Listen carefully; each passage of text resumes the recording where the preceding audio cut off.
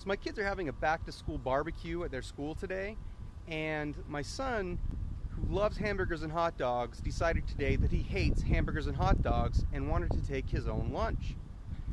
So when I went upstairs and told him it was time to go, he got very frustrated. He needed more time to make his lunch. His first attempt had been his own homemade trail mix, which he didn't like.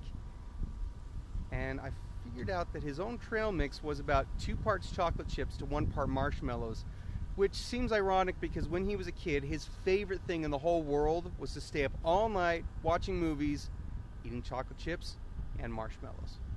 If you like this Wolf I've Shucked, please shuck one of your own in the comments, and I would love it if you would subscribe. Thank you.